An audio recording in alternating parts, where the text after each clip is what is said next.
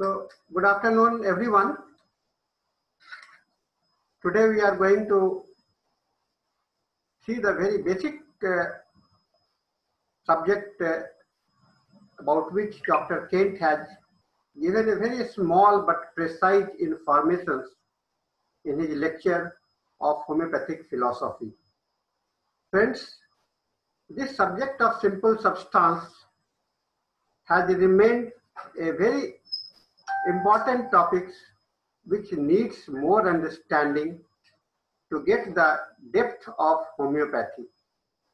Homeopathic prescribing and having a confidence in the homeopathic system of medicines is dependent on the way we accept the principles, the way we get a faith, our faith is generated about our system of the medicines. And faith has got great importance for the practice of homeopathic system of the medicines because entire philosophy is based on the dynamic and supernatural powers. We have to start believing into the vital principle, something which is invisible. We have to start believing to all those phenomena which are inimical to the life, and yet they are invisible. And then we have to think about the things which are very minute, such a minute that how it can affect the medicines. The three aspects of learning all are based on the things which is invisible for us. And until you have the faith and confidence generated on basis of the analogy and on the basis of understanding and on the basis of the logical applied mind, rationality is very important for the practice of homeopathy. Friends, when I was going through the Dr. Kent's view, my thought got integrated. Why Dr. Kent had thinking on the simple substance, why he wanted to get deviated from the slight deviation from the Hahnemannian vital principle. The Hahnemann had ultimately accepted the theory of the vital principle, and it had made him controversial with this acceptance among his medical professionals, acceptance of the vital principle. This is very important understanding that we have to keep in mind. So if we want to have the clarity of the mind and the faith, it is necessary thing for the understanding of homeopathic philosophy. And then we have to think about the material, the body, the life which is constituted in different way, which has got the different understanding, and every system of medicines have their own concept about the life, own concept about the physiology, own concept about the anatomy, and we homeopaths also have our understanding for the life. And as we believe the vital principle to the basis of the life, we have to think about what is the substance that is there in the vital principle. And Dr. Kent wanted to explain and wanted to understand the substance that is held within the vital principle. And you may be aware that Dr. Kent was very much inspired by the Swedenborgian philosophy, where the vital and substantial informations are very informative. Some subtle natures of the energy, some subtle nature of the invisible things. It is very important for the Dr. Kent. And with this background, he was practicing medicines and he got influenced with the Hahnemannian way.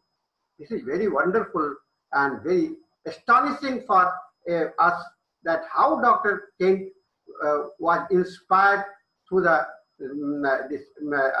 I feel that only because of his background of the Swedenborgian philosophy, Dr. Kent got attracted towards the Hahnemannian concept of the homeopathy system of the medicine. Friends, what we talk about the simple substance, let us go into the depth about its chemistry, about its physiology, and what is physical structure. Substance are physical things that can be seen, touched, or measured. This is the concept that we carry. And simple substance that cannot be reduced to smaller chemical parts. It cannot be reduced to the beyond the atom. Beyond the atom, it cannot be reduced to the chemical part. A homologous substance composed of the atom of a chemical element, the form of a chemical element existing in a free state.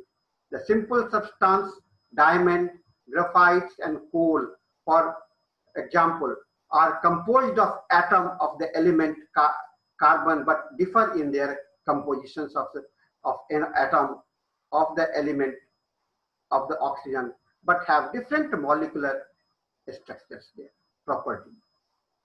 Friends, this substance word, it has originated from the Latin word substantia, and which was translation of the Greek word essence. Substance, it means the essence, and in Latin to describe the essence of using the word essentia. In ancient philosophy,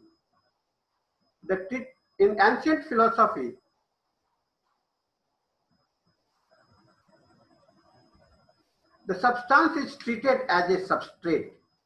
Substrate means the base, adhar, and it was the fire, it was the water, and the things, that was the Herculean task. Different concepts about the substance was there, and still we are talking about, we are having the different. The first view is connected with the ontological understanding of substance as ultimate basis being, and the second point of view is an epistemological understanding of the concept, its capability, and the need for scientific knowledge. There are the different concepts, different philosophers are there. Francis Bacon, Benedict Spongea, Gottfried Wilhelm Leibniz, and John Locke and David Hume. They are the different philosophers, and they have came up with the different concept about the nature and of the substance. Causa sui unity and subject and object. Central category of metaphysics in philosophy, substance is identified as with the God and with nature and determined as the cause of itself. The main characteristics of a substance are thinking and stretch. This was predicted by the Benedicta. Then by analogy with the philosophy of Benedict Spinoza, substance considered in the light of the concept of René Descartes and the Levi.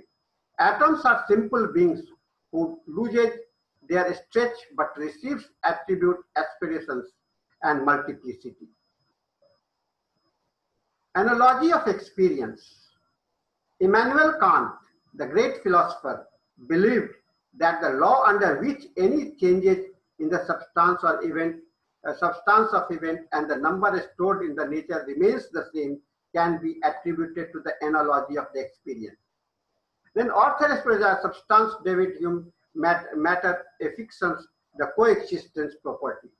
And George Wilhelm Friedrich Hayes defined substance as a integrated major steps to the development of the will. Substance is a key concept of ontology and metaphysics, which may be classified according to many substance or individual, and it has been grouped into the two types, the monanist, the single, and the dualist, the two or more, and that is the two or more dualist. So two philosophy, the whole of the substance philosophy is divided into the two, monanist and the dualist or pluralist. According to the monastic view, such as those of Stoic and Spinoza, there is one substance, pneuma or God, respectively. These mode of thinking sometimes associated with the idea of immanence. Only one thing, no two. Dualism sees the world as being composed of two fundamental substances. For example, the Cartesian substance dualism of mind and matter Pluralism philosophy includes Plato's theory of form and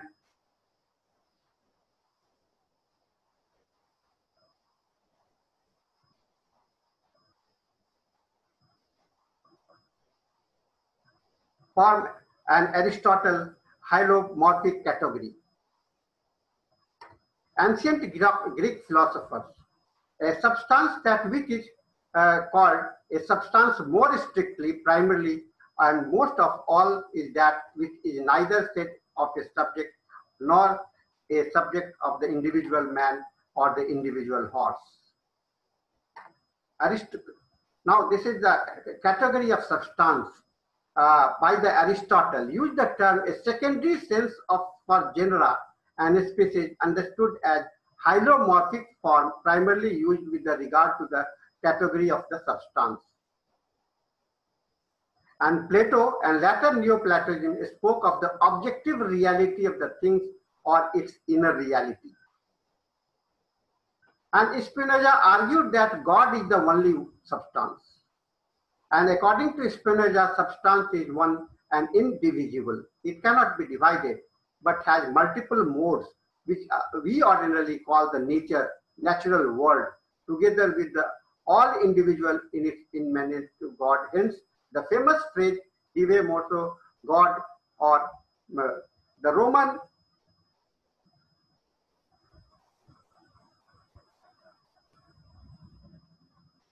Catholic Church reconciled scholastic substance theory with the doctrine, with its doctrine. Descartes, by substance means that by which we can understand nothing else than an entity, which is in such a way that it needs no other entity in order to be the final. You cannot explain, go beyond that. Therefore, only God is the substance as ends perfectly, most perfect being. Bare particles. Particular. In substance theory, a bare particular of an object is the element without which the object would not exist. Now, we are coming to the materialistic side, and here it says that it cannot exist without something there, substance, which exists independent from its properties, even if it is physically impossible for the lack of properties. It is bare because it is considered without its property, and particular because it is not abstract. Inherence. Another primitive concept in substance theory is the inherence of property within a substance. For example, in a sentence, apple is red. Substance theory says that red inheres in the, so red is the substance, inheres in the apple. Substance theory takes the meaning of an apple having the property of redness to be understood, and likewise that the property inherent in substance which is similar to but not identical with being part of which. So various schools of philosophy are there now. There are the materialistic school, there are the idealistic school, and there are the substantialistic schools. And that's why we have that variations. That's why we have the different concepts about it. Materialism says doctrine, facts of experience are all to be explained by reference to the reality, activities, and law of physical and the material substance. Materialism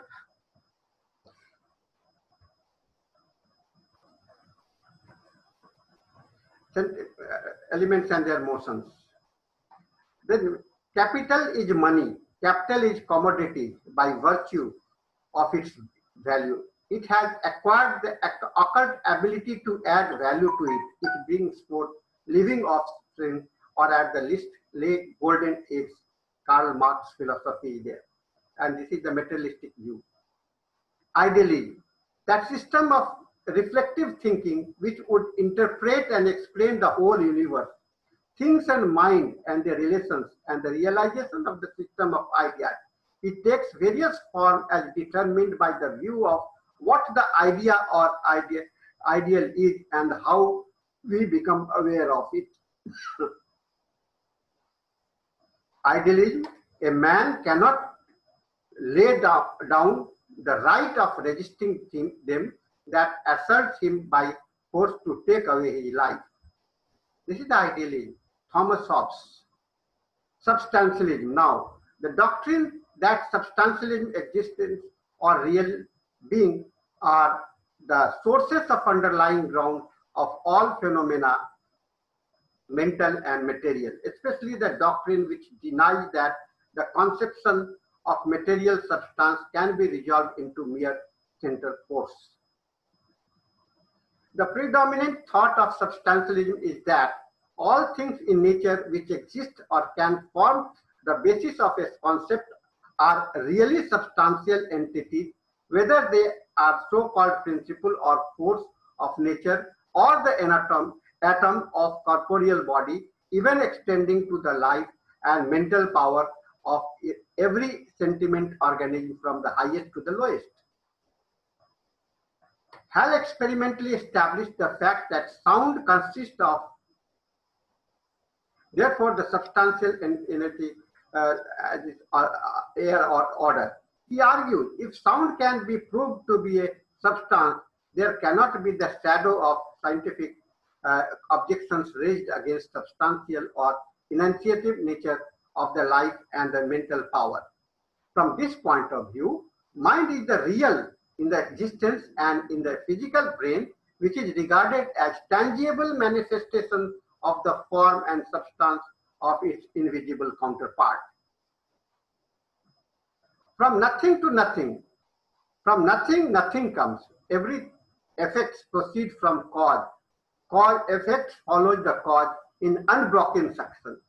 No substantial effect can be produced upon any subject without an absolute substance of such kind of connecting the cause and the effect.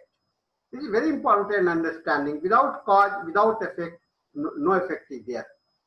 So essence and the substance, what we call the essence, we talk about the essence of the Materia Medica, our medicines. We talk about the essence of the life. We talk about the essence of the disease. So this is the essence.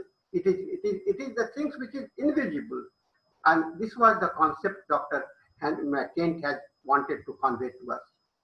Gravity, or that which property gravitation is a substance, since it acts upon the physical object at a substance dimensions and cause substantial physical effect.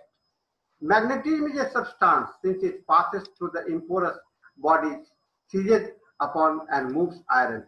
Sound is a substance, since it is conveyed through space by air waves. It must be something substantial, or it could not be conveyed. Light, heat, electricity, substance, they may be identical. It is absurd to call them the mode of motions or vibratory phenomena. These aspects are very important understanding to understand our homeopathic medicines, to how it works. That if you talk in those terms, you cannot explain our homeopathy. But when you start talking in the term of this substantial aspect, you will be able to understand the nature of the substance. Motion is a non-entity. The mere act of a thing is changing its position in a space. And motion is nothing before an object begins to move, and nothing after it has ceased to move. So motion is nothing. It is associated. Modern science teaches that light and heat are motions or vibrations of the ether. Physical science teaches us that ether is substantial, has measured it, has calculated its inertia coefficient and the kinetic energy, has pronounced it is the primary substance which matter as well as heat, light, electricity is composed. Physical science does not tell us who or what moves the ether and determines the rate of vibration. Substantial substance teaches us that life is a substance having the quality of real energy being. By its agency alone, organized living consciousness, thinking, willing entities are created, maintained, and reproduced. Hence, life is intelligent, else it could not manifest this quality. Mind is a substance since it acts to think or produce thought and the things. Mind therefore has the intelligence.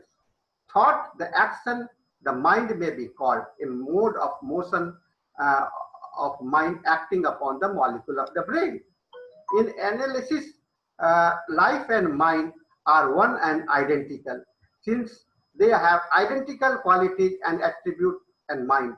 Life is spirit is the primary cause of motion. Life is energy and all energy is living energy. So within every individual living creature, there exists a vital and mental organism, the invisible counterpart of the physical structure and the source of all vital and physiological phenomena. They constitute the living creature. Hahnemann has been assigned to the idealistic. Now the world is talking about him to be the most idealistic person. Idealistic, it is a satire, in the satirical term, that the thought of Dr. Hahnemann cannot be reached.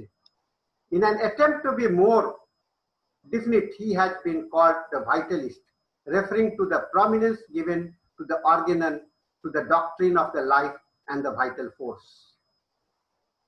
Hahnemann's position in regard to the deity, to life, mind, vital force, matter, potentizations and dynamizations, infinitesimal, and the emphasis upon the substantial character of these, to him great reality, do not fully agree with other classification other than the substantially.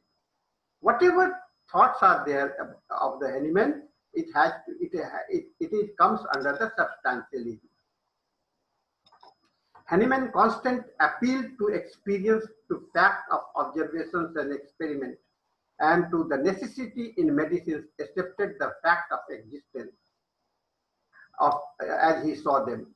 He was of the view of using the spirit and matter, force and motion, and mind and body, health and disease, in all their mutations and modifications, coexistence as fact of observation, consciousness, and experience in a logical and practical manner. The inductive philosophy of Lord Bacon is shown in Hahnemann's writing. Hahnemann he never mentioned, Dr. Hahnemann never mentioned or quoted Bacon in his writing, but the applications of Bacon principle to the studying natural phenomena can be found in Hahnemann in his development of the homeopathy.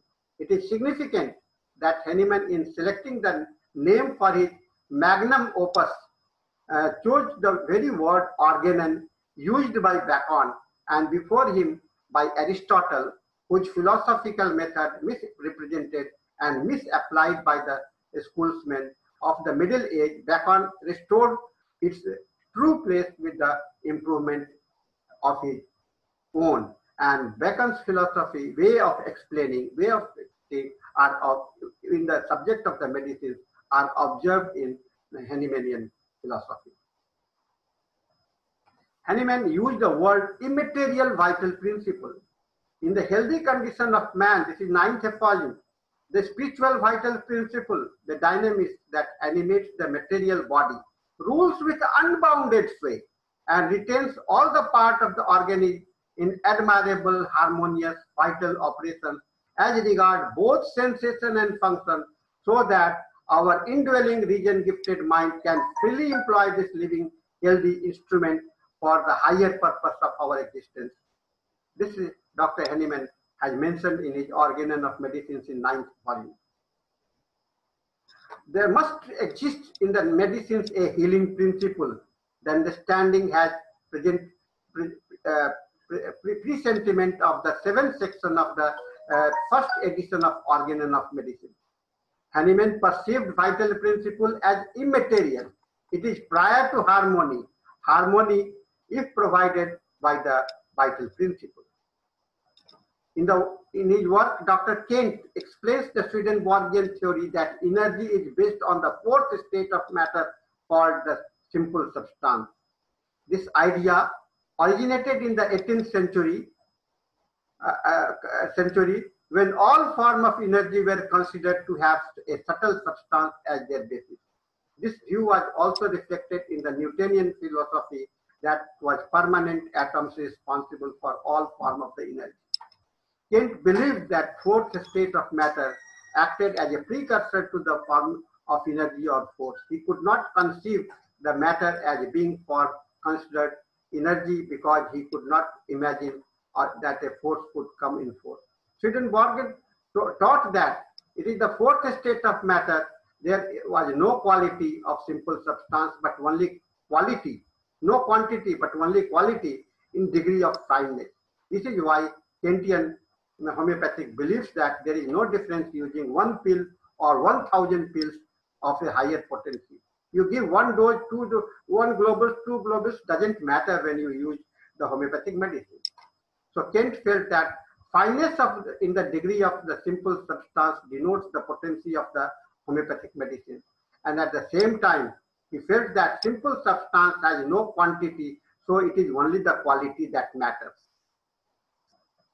Hahnemann taught that phenomena of aggravations was not only linked with the potency, but also with the number of the pills.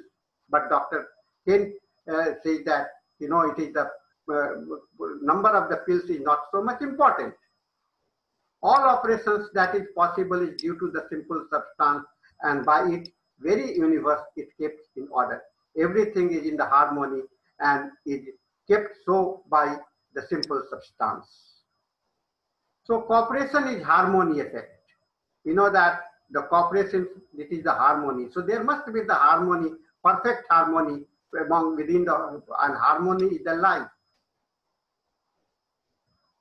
Matter is subject to reduction, and it can be continuously reduced until in the form of the simple substance, but it is not subject of restitution. No substance can be returned to its ultimate form after it has been reduced to the primitive form. The simple substance may coexist as simple complex or the complex, simple compound or the complex. They never disturb harmony. They can do in any way. So there are many qualities of the simple substance. There are the formative intelligence. They have the capacity to overrule with intelligently. If you examine the very simplest form of living organism, we can understand it in a better way. Human body also has the degree of life substance existing in degrees suitable of all its utility. The innermost degree, the outermost degree, and the continuity which interconnect them. Everything in the universe has its aura or the atmosphere. Every star and planet, the sun and atmosphere, every human being has an atmosphere or the aura. This aura is present in all elements. The law of chemistry by analysis may be revealed to man that he can detect all elements because they conduct themselves uniformly. Simple substance gives to everything its own type of the different distinct natures. So all disease causes are in simple substance, that is Dr. Kant has. We potentize our medicines in order to arrive at their simple substance and nature and quality of its remedy itself. So this is the concept why we are potentizing the medicine. We see that all things made by man had decay, and it can be influx of the energy is there. So with these things, we see that all things made by man had decay and fall to pieces in time. But look at the things perpetuated from influx. Look at their order and harmony from the time to eternity, working by the same plane in the same order. So this is the aspect of the simple substance that we have been trying to understand. And let us have more thoughts on it so that we can have a better understanding of the about the homeopathy. Only the confidence is more important, and only you start thinking homeopathically. When you start thinking in a way to remain, you can stay as a homeopath. So friends, with these words, I thank you all for my presentations. If you have any questions, you can write to me on my WhatsApp, or you can email to me on my richt@gmail.com, because time is not enough for the discussions now, because only 4 minutes is left, so we may not be able to continue with the questions. So with this, I